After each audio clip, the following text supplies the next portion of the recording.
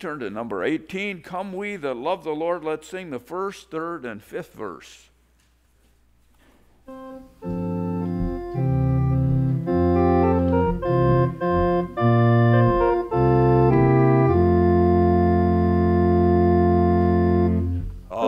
we that love the Lord, and let our joys be known. Join in a song with sweet accord, and thus surround the throne.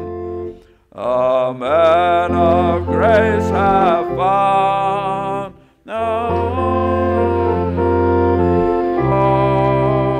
celestial fruit on earthly ground, from angels may grow.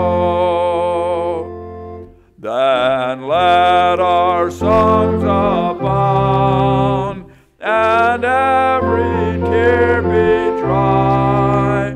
We're marching through Emmanuel's ground to fair worlds on high.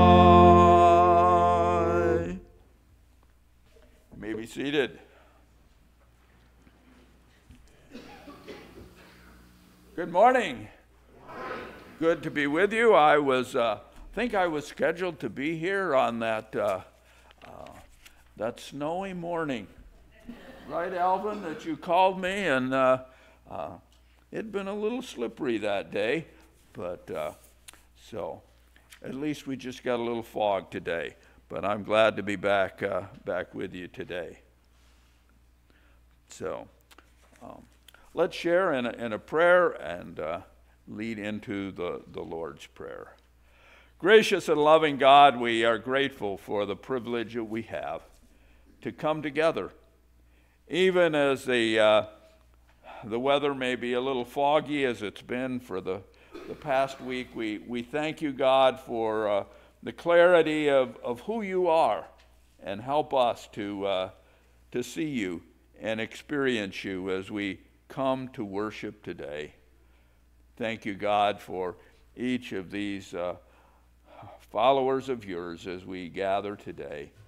May we truly sense that you are present in our midst as we seek to worship you, and give you thanks for that prayer that Jesus taught us to pray. Our Father, who art in heaven, hallowed be thy name. Thy kingdom come, thy will be done, on earth as it is in heaven. Give us this day our daily bread, and forgive as we forgive those who lead us not into temptation, but deliver us from evil. For thine is the kingdom, and the power, and the glory forever. Amen. Oh, sing to the Lord a new song. Sing to the Lord all the earth. The Lord, bless his name. Tell of his salvation from day to day. Declare his glory among the nations, his marvelous works among all the peoples. For great is the Lord, and greatly to be praised. Amen. Shall we pray together the prayer of confession? O Lord, we bring you our hearts and minds as reasonable living gifts. Take us as we are, and forgive us when we fail to be all that you want us to be. Bless us with the spiritual power we truly need. We are yours. In Jesus' name we pray. Amen. I belong to God. Our love for each other will last forever. I can respond to God with all my energy. I will put away things that separate me from God. I need God, enjoy God now and forever. Amen.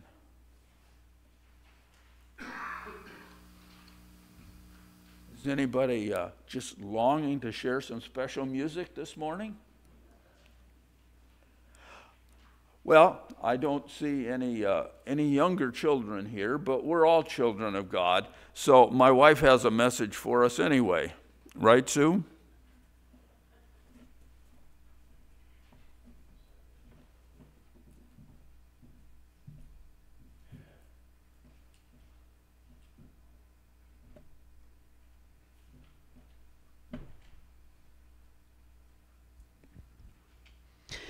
Have you ever wondered what God is like?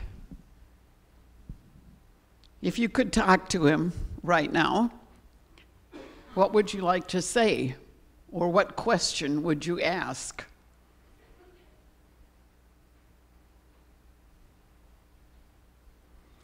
Well, They're thinking real hard. I can tell.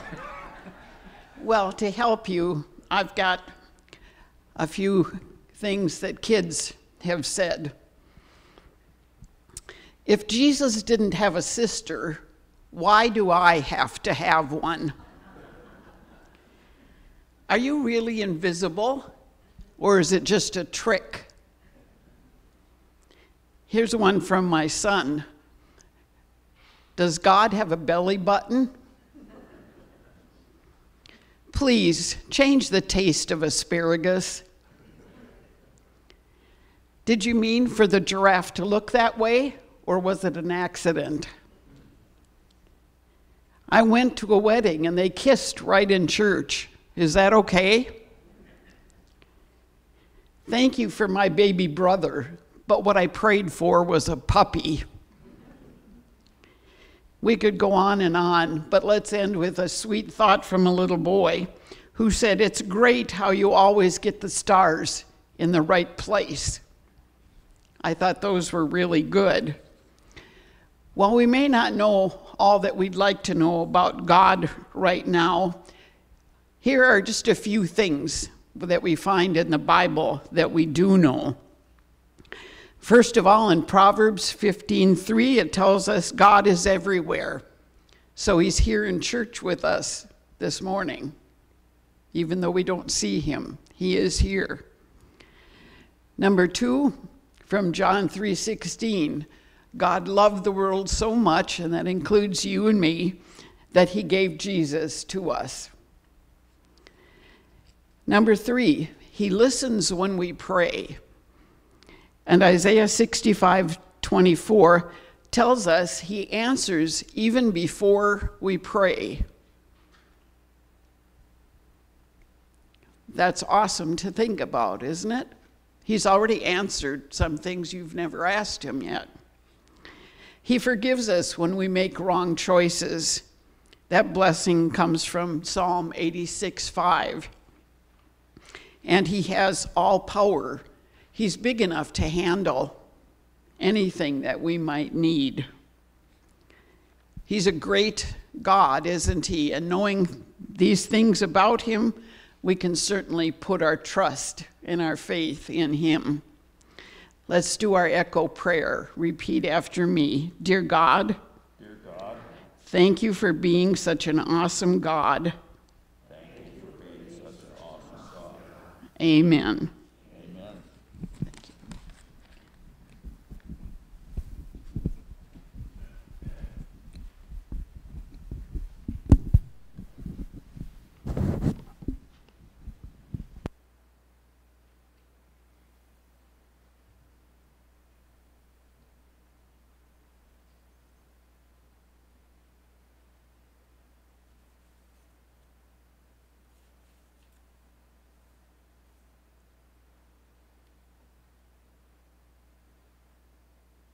Please share with me our responsive reading that we have from Romans 12. Therefore, I urge you, brothers and sisters, in view of God's mercy, to offer your bodies as a living sacrifice, holy and pleasing to God. This is your true and proper worship. Do not conform to the pattern of this world, but be transformed by the renewing of your mind. Then you'll be able to test and approve what God's will is, his good, pleasing, and perfect will. For by the grace given to me, I say to every one of you, do not think of yourself more highly than you ought, but rather think of yourselves with sober judgment, in accordance with the faith God has distributed to each of you. Do we have any special prayer concerns this morning? Carol has mentioned the death of her husband's father, and Delbert, and you may have others that ought to be lifted in prayer. Well, let's go to the Lord in prayer. God, you are concerned about us. You're such an awesome God, and sometimes we may think of you as being distant from us, but you care very deeply for each one of us. You care for those things that concern us. You care for our health and well-being. You care for our families, those who are near and far off as well. You care for our community, and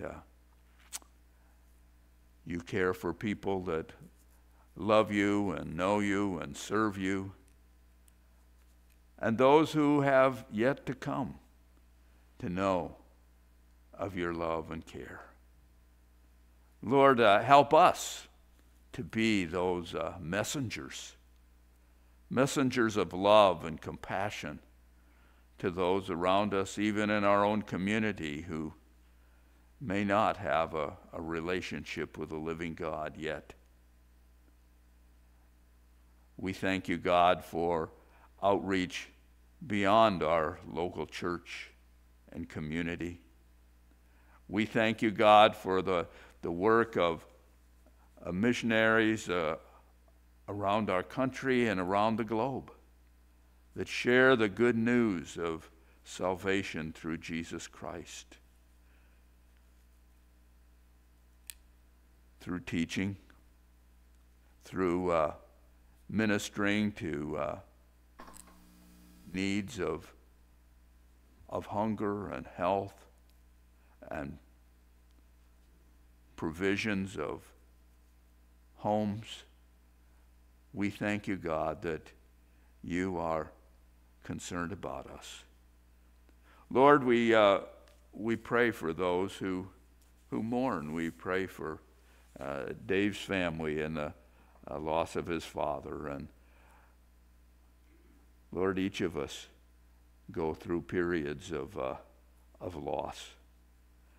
We thank you, Lord, for the privilege that we have of your comfort, your strength, your care for each and every one of us. Lord, guide us as your servants. I thank you, God, for this congregation and the privilege I have to proclaim your word here from time to time. Continue to give wisdom and discernment to each of those who are in positions of leadership here, that this church may continue to be a lighthouse of your love and compassion in this community and beyond. In Jesus' name we pray. Amen. Well, you have a number of announcements in your bulletin. Any of those that need to be highlighted, or some that aren't printed here that should be shared?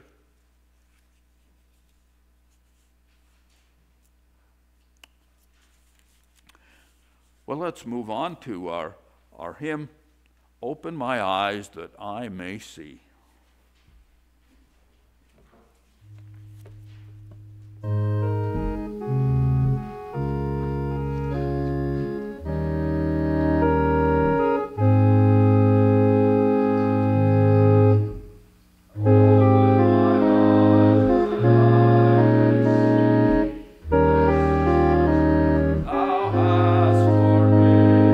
Place in my hand the wonder of me.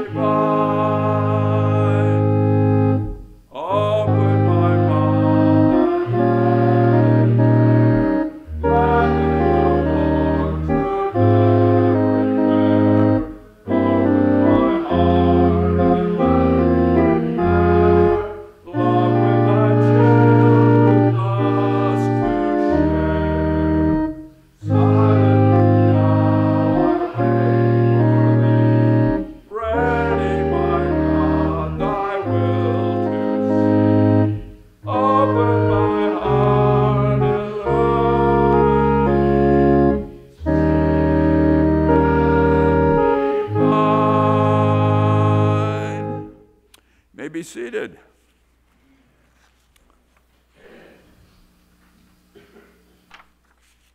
From Matthew 23, we read these words. Then said Jesus to the crowds and to his disciples, the scribes and the Pharisees sit on Moses' seat. So practice and observe whatever they tell you, but not what they do. For they preach, but they do not practice. They bind heavy burdens, hard to bear, and lay them on men's shoulders, but they themselves will not move with their finger. They do all their deeds to be seen by men, for they make their phylacteries broad and their fringes long, and they love the place of honor at the feast, and the best seats in the synagogue, and salutations in the marketplace, and being called Rabbi by men.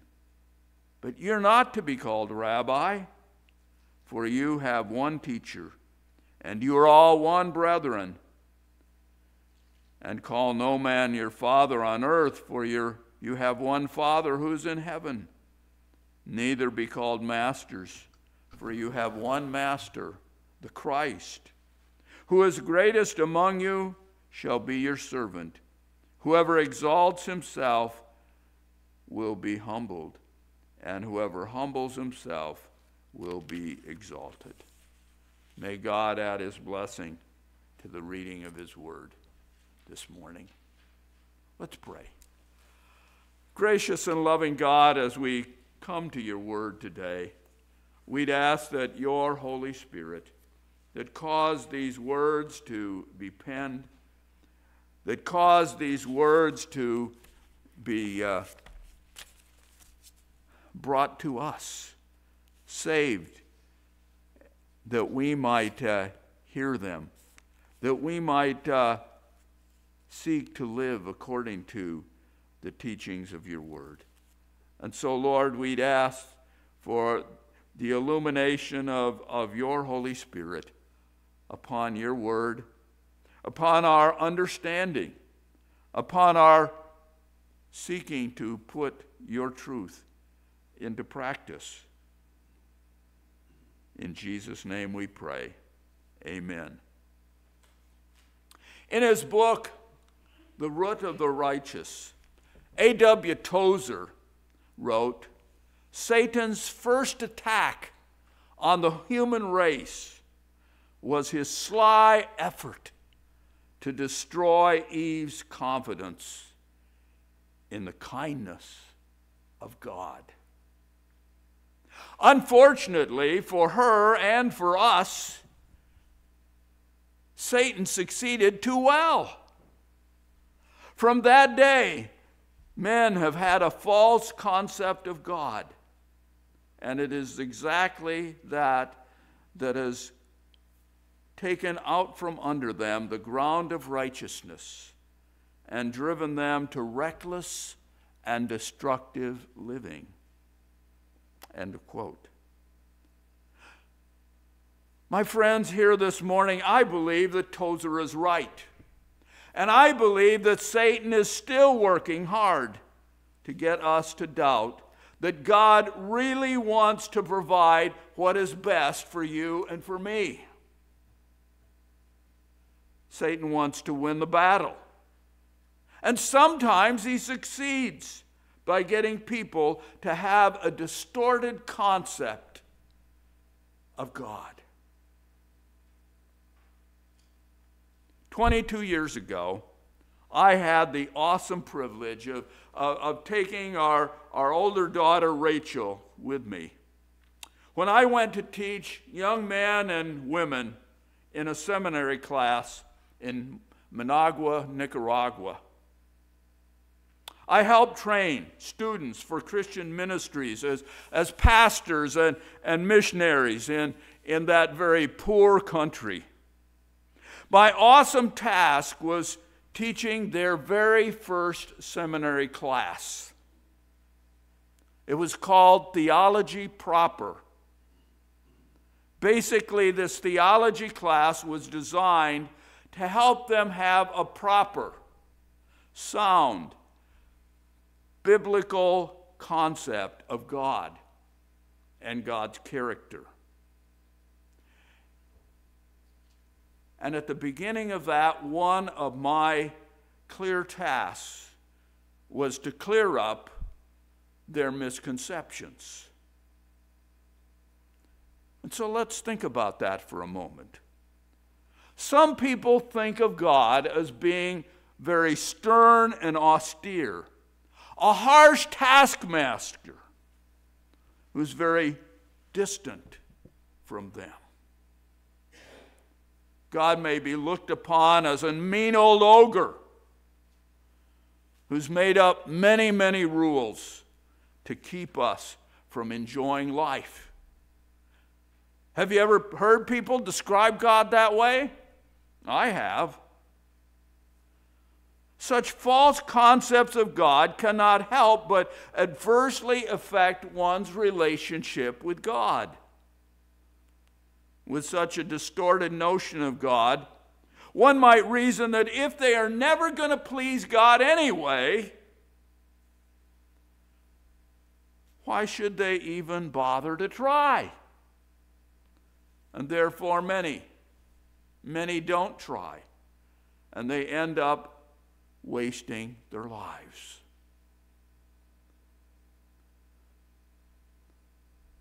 I certainly hope and believe that at least for most of us, we realize that God's words and God's rules are not to keep us from enjoying life, but to give us the best life and to keep us from harming ourselves and others. High moral standards are for our own good. The Pharisees, of whom Jesus spoke in the Gospels, thought of God as being stern and austere. However, in spite of this wrong concept of God, they did maintain a fairly high level of external morality. But this so-called righteousness was only outward for them. Listen to Jesus' description of them in Matthew 23 and in verses that are beyond what we read in our text this morning. Blind Pharisees, first clean the inside of the cup and the dish, and then the outside will also be clean. Woe to you, teachers of the law and Pharisees, you hypocrites! You're like whitewashed tombs, which look beautiful on the outside, but the inside is full of bones of the dead and everything unclean. In the same way, on the outside you appear to be people as righteous, but on the inside you're full of hypocrisy and wickedness. You see, my friends, the Pharisees as a whole did not see God as loving. They did not see God as the loving Father. They did not see God as desiring His best for His people.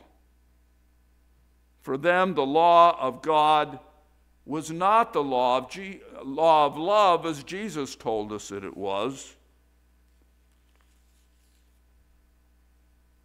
Earlier in Matthew, in some of the verses that I previously shared with you, we read the teachers of the law and the Pharisees sit in Moses' seat.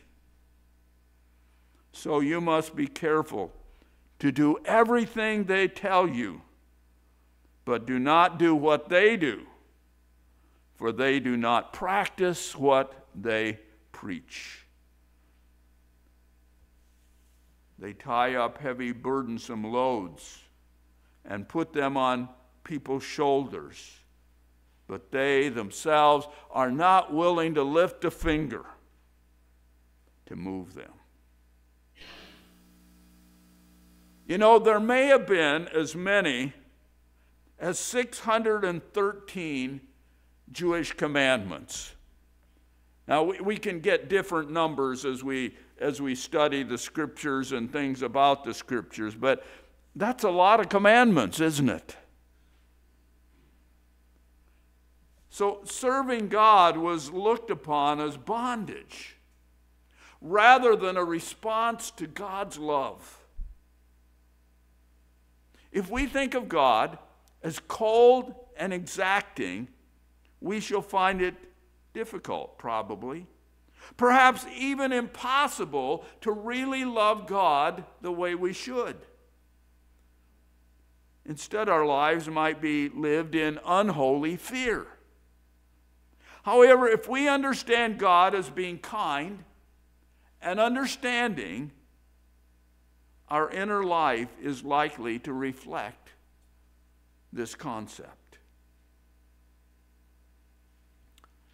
There seem to be many people today, including some Christians, who are plagued with an improper concept of God, and as a result of that, they live very unhappy lives.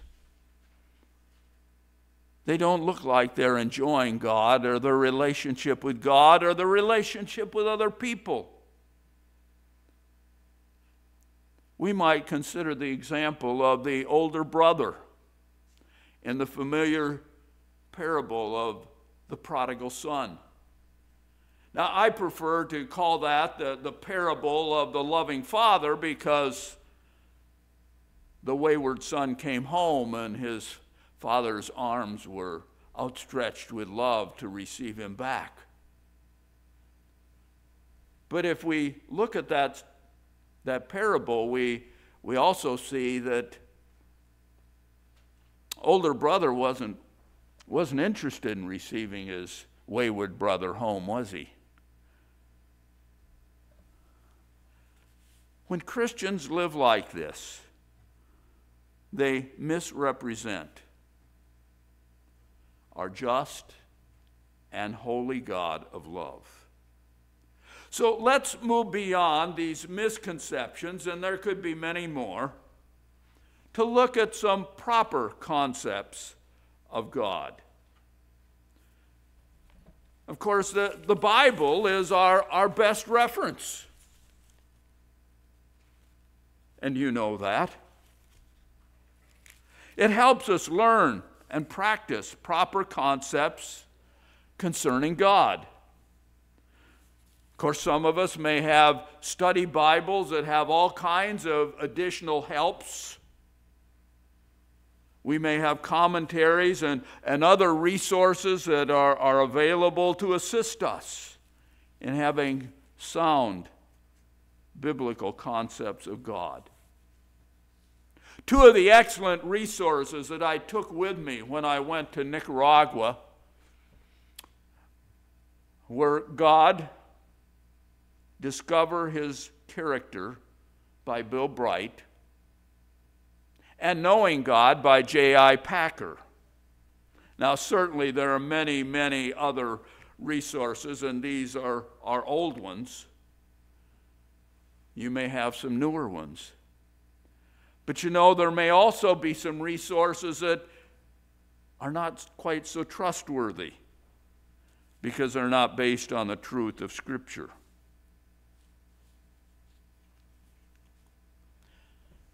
I'm assuming that many of you, perhaps all of you, can think of three words that we seldom use that describe the character of God that is unique to God. Omnipresence refers to the fact that God is present everywhere at the same time. You and I aren't able to do that, are we? God is able to do that because God is spirit. So he's present everywhere. He's not limited to a physical body as you and I happen to be. In Jeremiah we read, "Am I a God who is near, declares the Lord, and a God who's not far off? Can a person hide himself in hiding places so that I do not see him, declares the Lord? Do I not fill the heavens and the earth, declares the Lord?" Words from Jeremiah 23. The word omnipotence speaks of the awesome power of God, the nature of God. Isaiah wrote, "To whom then will you compare me, that I would be his equal, says the Holy One. Raise your eyes on high and see he who has created the stars, the one who brings out their multitude by number. He calls them by name.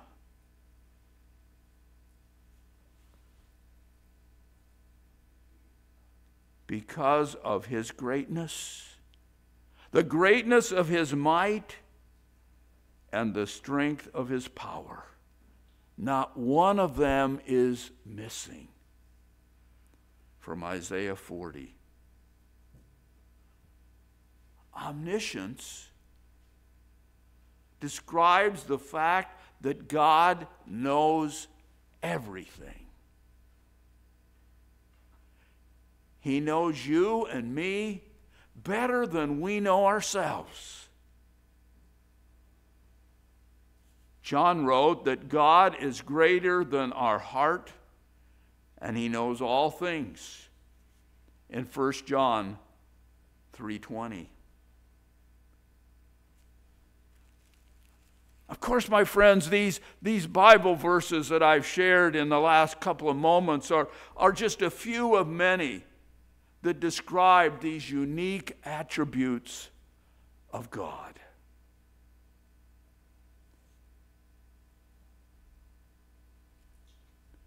Do you really know God described in the Holy Scriptures? Do you really know our God described as Father, Son, and Holy Spirit? God created our world and all that is. Our God is holy, he's righteous, he's kind, he's patient and loving. And because of this, God has created you and me for fellowship with himself. Now, because he's holy and just, he cannot and he will not condone sin. So it's against God's very nature to tolerate sin, even though he loves us sinners. And you know that all of us are sinners. God, not you and I, determines what is right and wrong. Sinful behavior may be unhealthy and destructive. But through the blood of the everlasting covenant, God is able to treat us as if we have never sinned when we repent and receive him as our Savior. What a joy it is to really know God and to experience his cleansing and his indwelling presence. You and I can really only love because God first loved us. Jesus surrendered his will to his heavenly Father for our salvation. And when we trust Him and strive with His help to do His will, He's very pleased with us. The Scriptures tell us that Jesus came into the world to serve and to lay down His life for us because of His great love for us. No one has shown greater love for you and for me than God sending His Son, that whoever believes in Him shall not perish, but have eternal life. God created us. God knows us better than we know ourselves. He knows we're made of dust and have human weaknesses. Yes, God may chasten us when we fall, but He does even this with the love of a father. Have you ever thought about how we might picture God as a loving father? If that's not been our experience, there are people around us who grow up without knowing a father that really loves them and cares about them. In preparation for my trip to Nicaragua,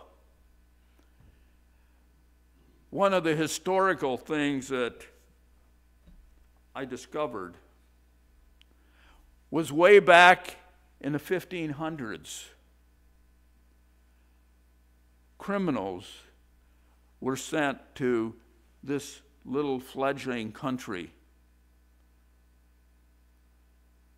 And these criminals populated the place,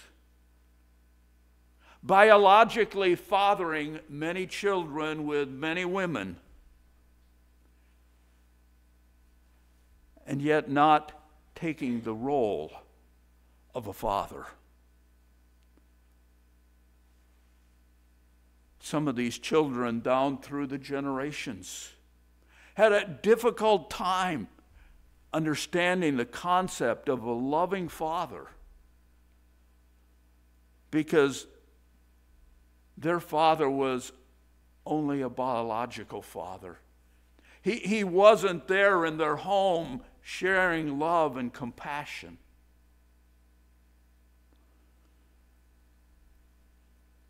And while we may think about that being far away, that happens in our own land as well, my friends.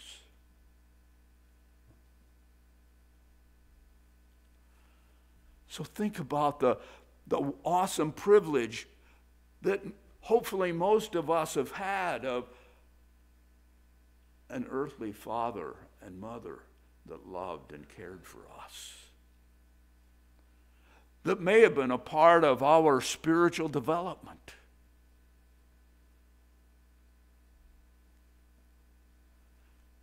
And those of us who have a personal relationship with God through Jesus Christ have the privilege to share God's love with others so that they may come to know and experience our great God. Our great God that is almost beyond description, but we can try, as I've tried in these few moments this morning. So what is your concept of God? How would you describe God if you were asked? If you were asked by a fellow Christian, or maybe even one who didn't know much about God.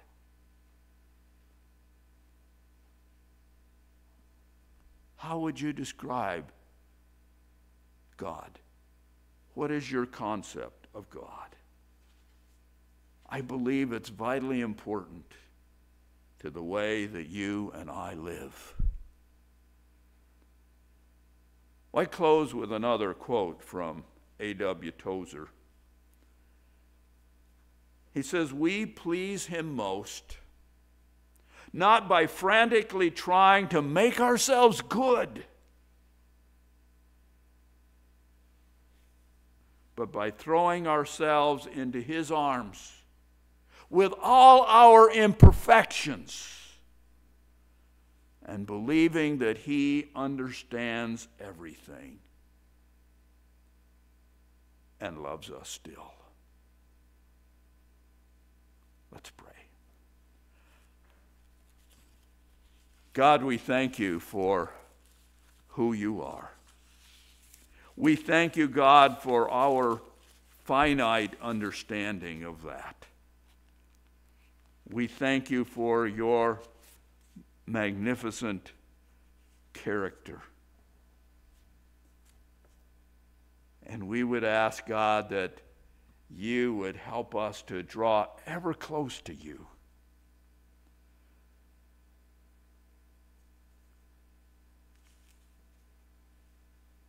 Well, we're not omniscient, omnipotent, or omnipresent, and these things seem so distant from us, we thank you, God, that you have come in the person of Jesus Christ so that we might have a personal relationship with you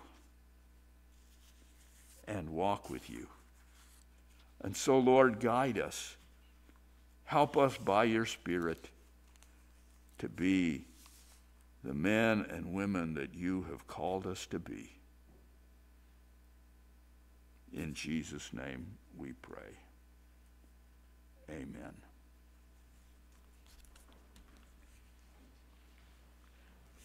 As we continue our worship today, we know that our giving of our love offerings and tithes are a part of our worship.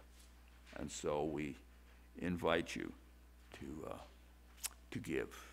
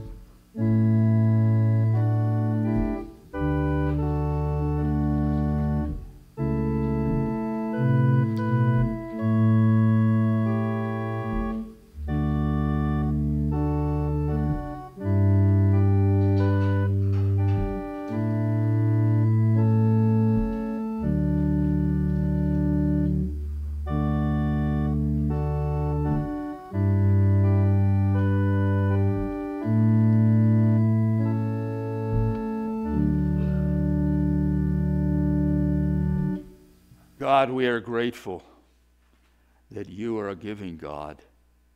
You have given yourself. You have given your all for us. We thank you, Lord, for the privilege that we have to give a small portion of that with which you have blessed us, to carry on your work. May it truly be an expression of our love and devotion to you and to your church and to your people. In Jesus' name we pray. Amen.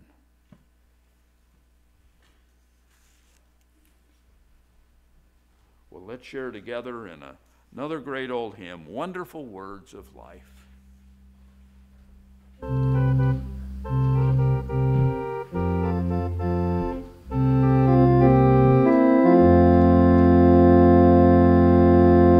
Sing them over again to me, wonderful words of life. More of their beauty see, wonderful words of life. Words of life and beauty.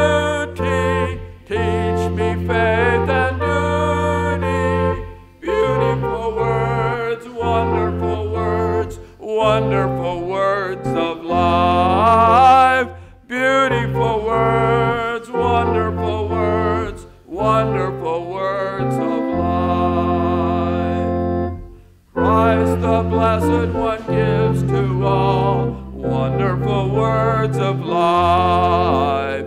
Sinner, listen to the loving call, wonderful words of life. Also freely given, wooing us to heaven. Beautiful words, wonderful words, wonderful words of life. Beautiful words, wonderful words, wonderful words of life. We echo the gospel call, wonderful words of life. Offer pardon and peace to all, wonderful words of life. Jesus, only Savior, sanctified forever. Beautiful words, wonderful words, wonderful words of life. Beautiful words, wonderful words, wonderful words of life. The Lord bless you and keep you. The Lord make his face to shine upon you and be gracious to you. The Lord lift up his countenance upon you and give you his peace, now and forevermore. Amen.